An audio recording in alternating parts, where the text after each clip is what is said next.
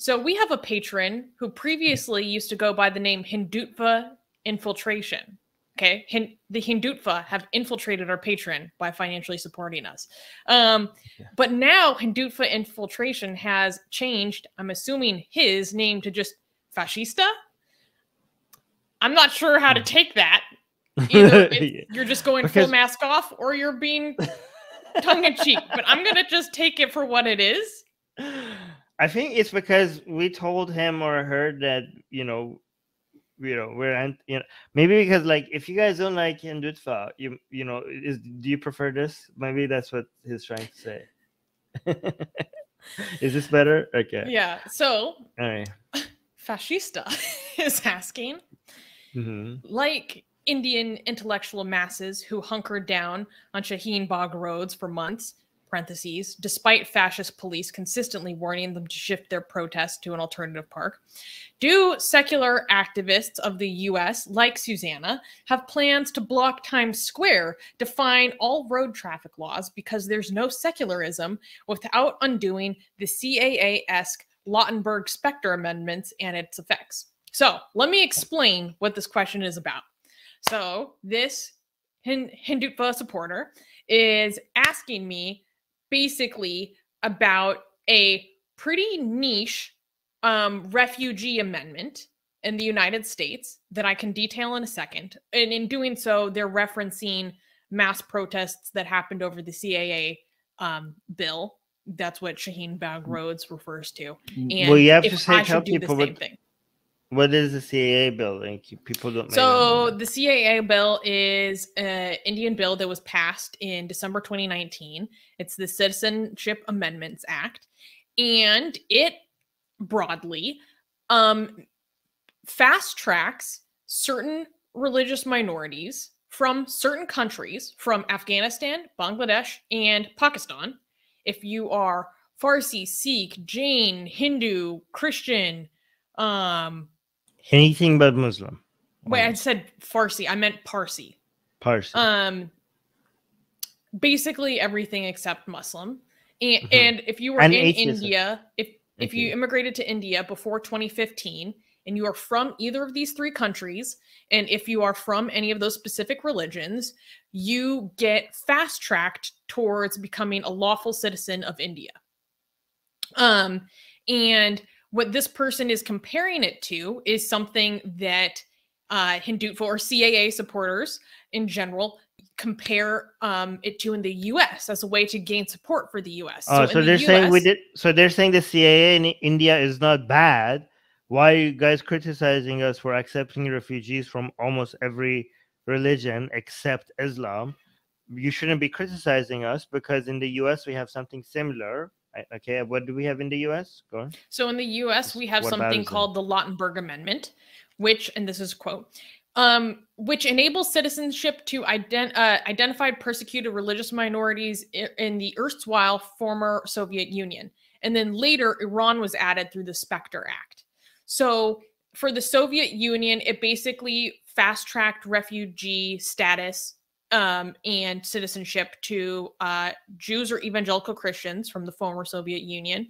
And for Iran, and this was added in the early 2000s, they get this kind of special refugee privilege. Not privilege, it's just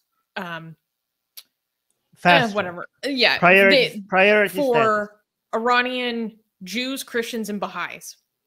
They basically jump the queue to gain citizenship. So there's a religious test, government religious test. Is this still is that still in effect? It has to be renewed every single year. Okay. So to my understanding, it is in effect, but it's not permanent. It has to be actually renewed and approved every year. Right. Yeah, I mean, I'm against that. I think government shouldn't have any religious tests on anybody. You could do anybody who's persecuted should have like a. I mean, if you're a. I don't know what you're talking about in terms of religious test. What do you mean? So, like, they're saying that if are you suggesting that if somebody from Iran, if they're a Christian, they get priority status as a refugee compared to other people. Yes. I mean, yeah, I think like instead of that, it should be based on, the argument should not be based on your religion. The argument should be based on, it could indirectly be the religion. It could be like the level of, persecution you're facing, persecution or persecution, persecution you're facing. And if it happens to be because of your religion, then so be it. You get priority, but it shouldn't be like it's because of your religion. The argument should be like, we're gonna evaluate the level of oppression or persecution you're dealing with, and that's how you get a refugee status or not just like skip that step and go like, oh, if you're just Christian, therefore you get priority status. You know what I mean? Like it should be a step in between. If it happens to be because of the religion, okay, so yeah. But if you're a Shia Muslim and you're getting persecuted for some other reason that makes it equal to the persecution that a Christian might have gotten before being a Christian in Iran, then you also get the same level of priority. Do you know what I mean? Before you say, does it make sense? Yeah, go on.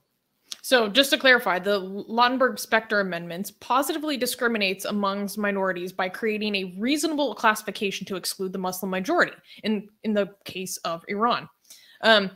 This U.S. law, therefore, specifically enlists religious communities of former Soviet Union and religious minorities in Iran in order to confer a benefit on them to the exclusion of all other refugees, and the benefit being that they do not need to individually demonstrate a well-founded fear of persecution.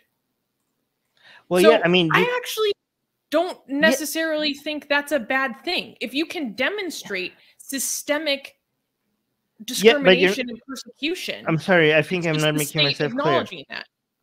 Yeah, again, you don't have to make an individual case for it, because we know, for example, let's say that, I don't know, if there is an understanding that being a Christian, in Iran, again, it's not actually it's being a Christian convert, for example. That's worse. Okay, in Iran, you don't have to make an individual case for it, but the language shouldn't be like, oh, this is because you're a Christian, therefore you get protection.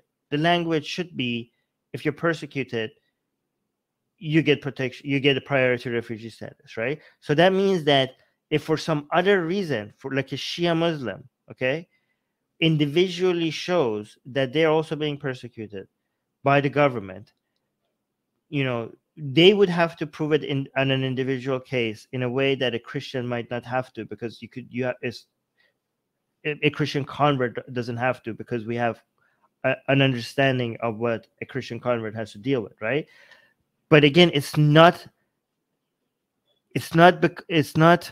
the main driver is the persecution, and the government is not like, oh, you're a Christian. I don't want the government to have the language within the law that you're a Christian, therefore you get priority status.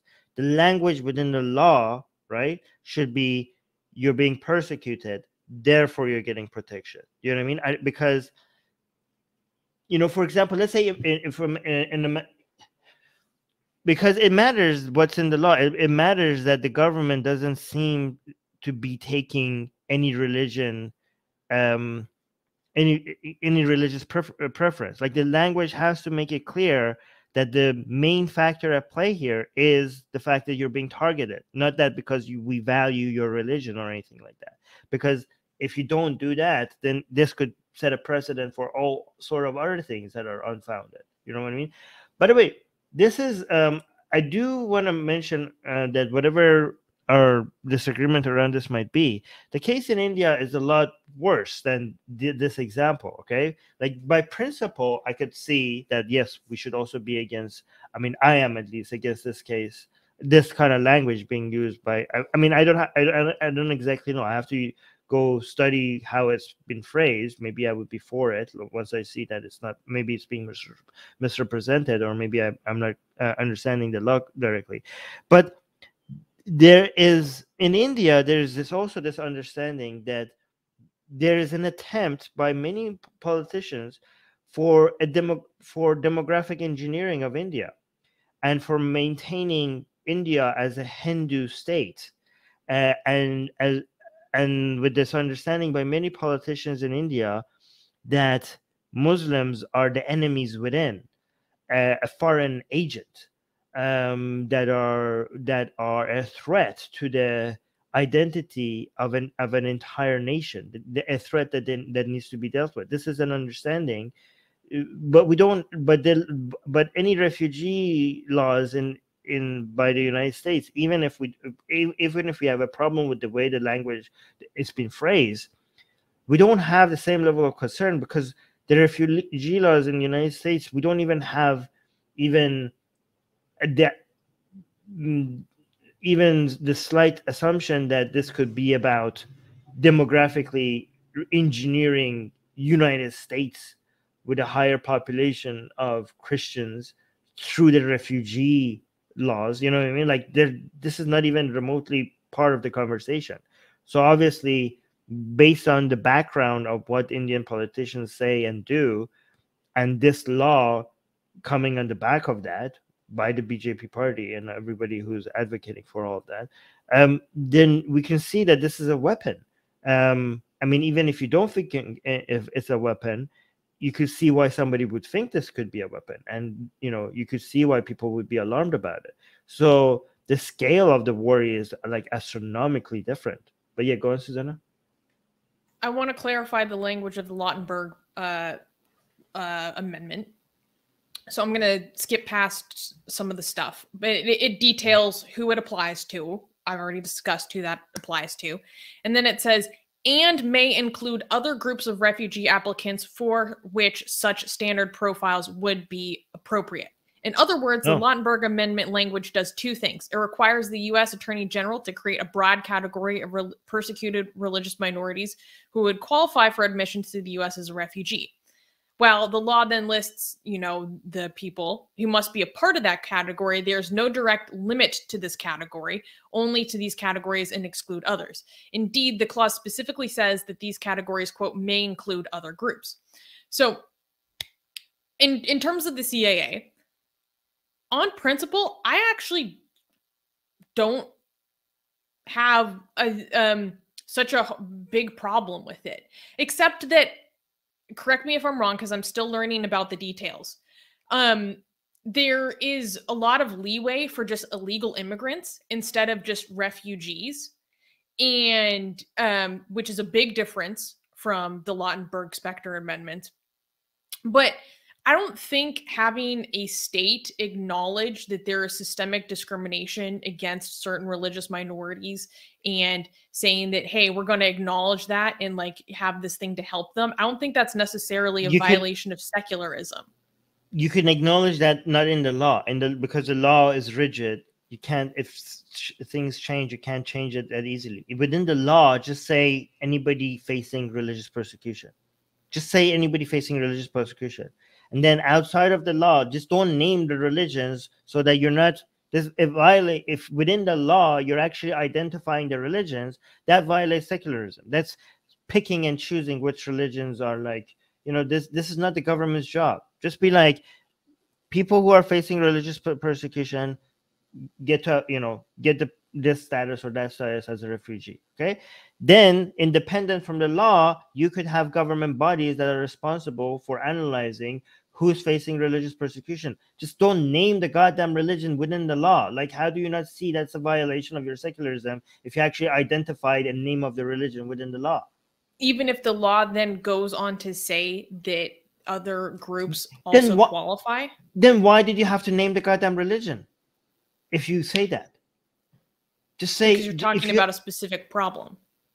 Well, you don't. The specific problem is religious persecution. Okay.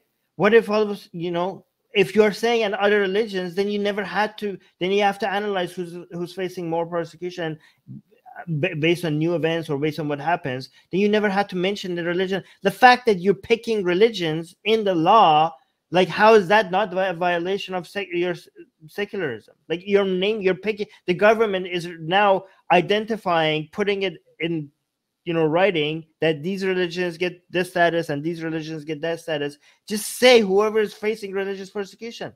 Like all of a sudden, if Shias are facing persecution because in Pakistan now Shias apply to, like, you can't go. Yeah. Well, so that actually brings me to, but the big problem that I have with the CAA is mostly, and again, like I said, I'm still learning about this in detail, and it's complicated and confusing, but the way that some people talk about it and it's reported on, there's this ambiguity, and for my understanding, in relation to illegal immigration versus actual people seeking asylum and refugees, and there's a big difference. But also, if you were going to make a law that does prioritize specific religious minorities, it should 100% include persecuted Muslim minorities, especially in Pakistan, Afghanistan, and Bangladesh. Like, how are you not going to include the Ahmadis or like Shias? Although I do know Ahmadis also face. Then that proves my point. India. Just like, then don't pick and choose. Just say religious persecution, and based on current news and events, you have governmental bodies that will be responsible in objectively analyzing who's facing what discrimination. Just like, don't name them.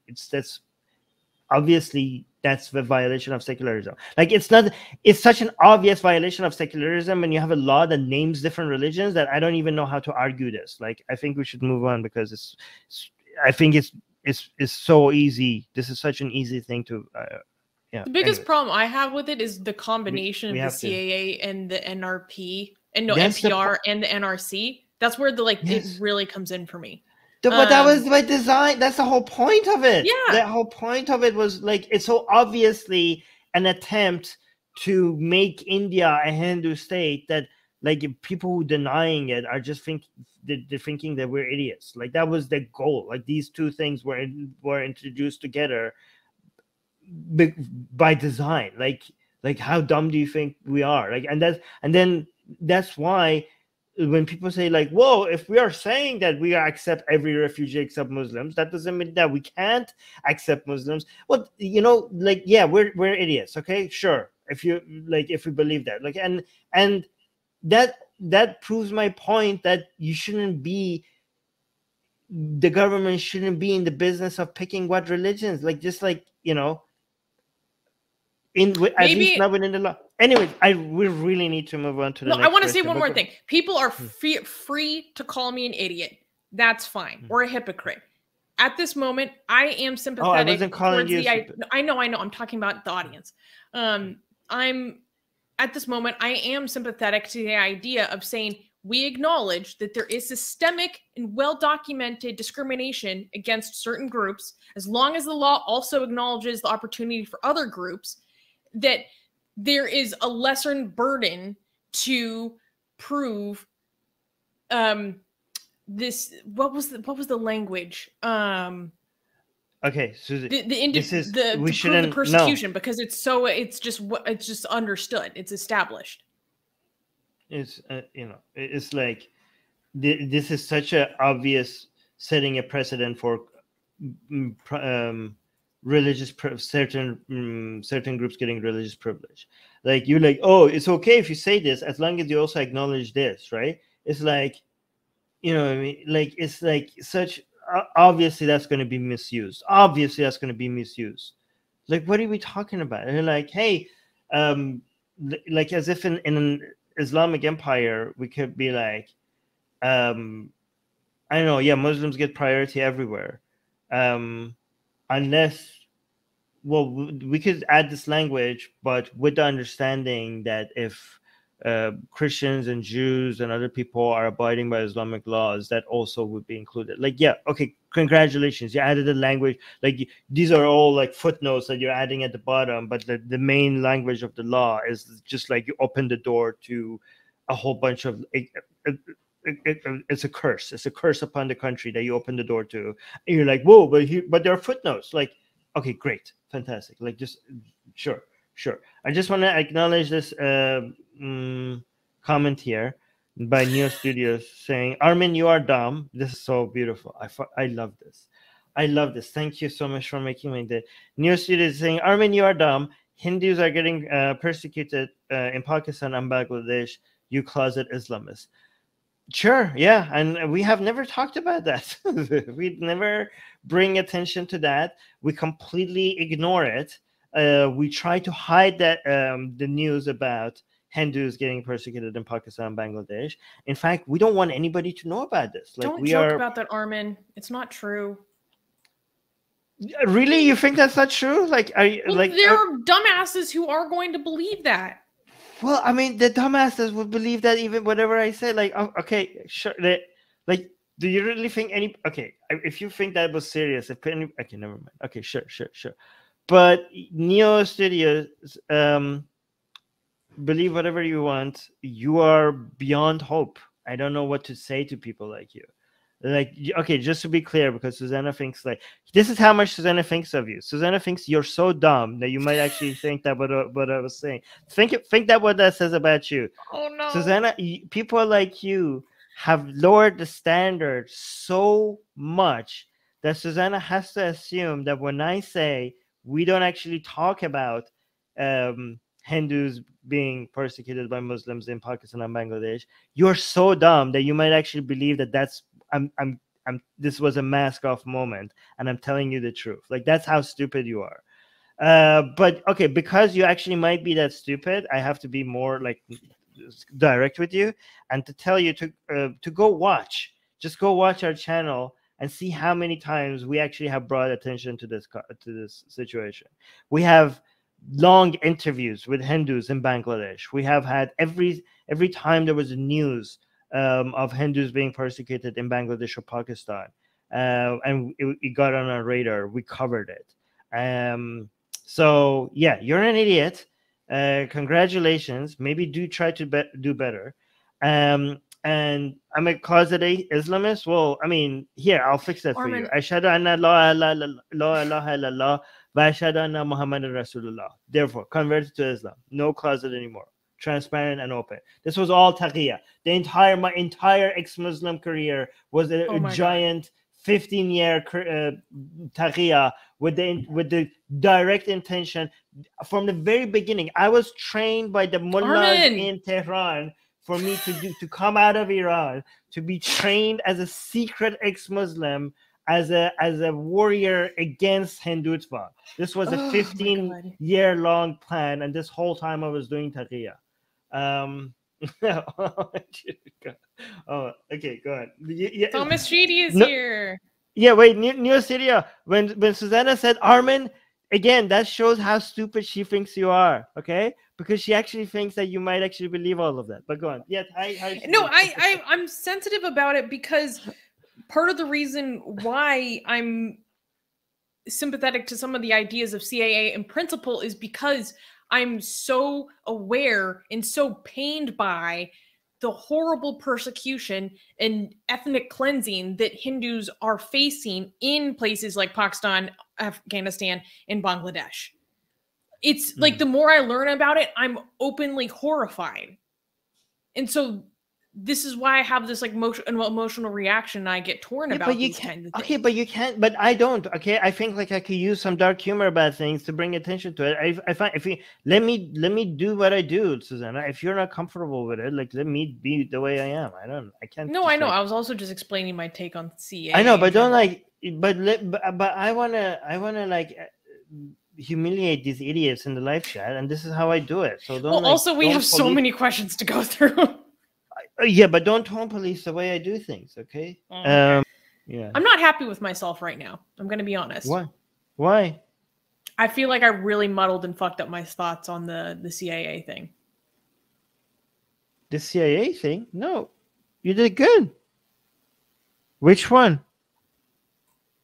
When we were talking in the beginning, when we were talking about CAA.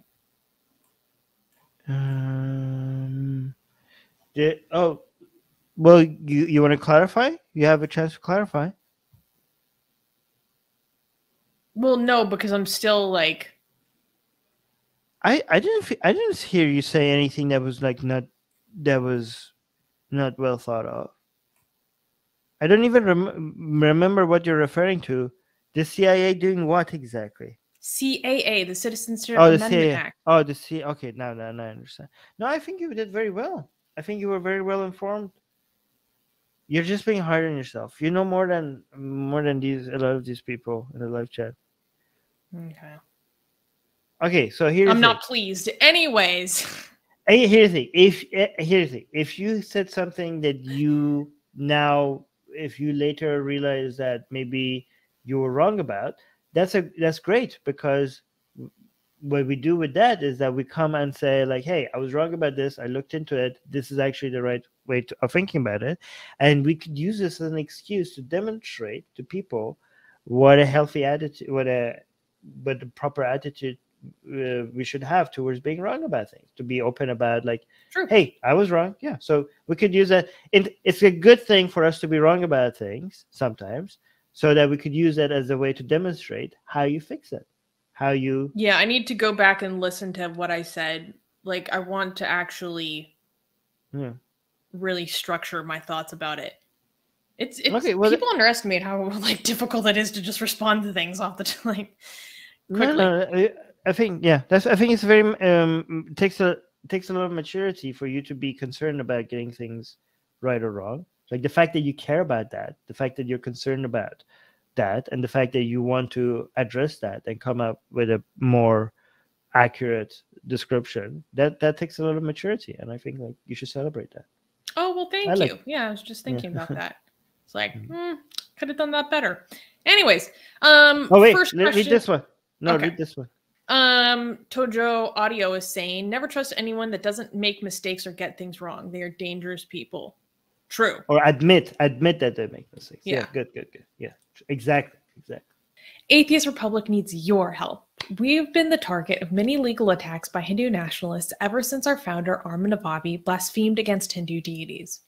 We have retained legal counsel to help us defend our access to our community in India. We have started a fundraiser that will help us afford to tackle many legal issues, including judicial harassment and censorship. Whatever you can contribute will go a long ways in helping us in this fight. Link in the description below.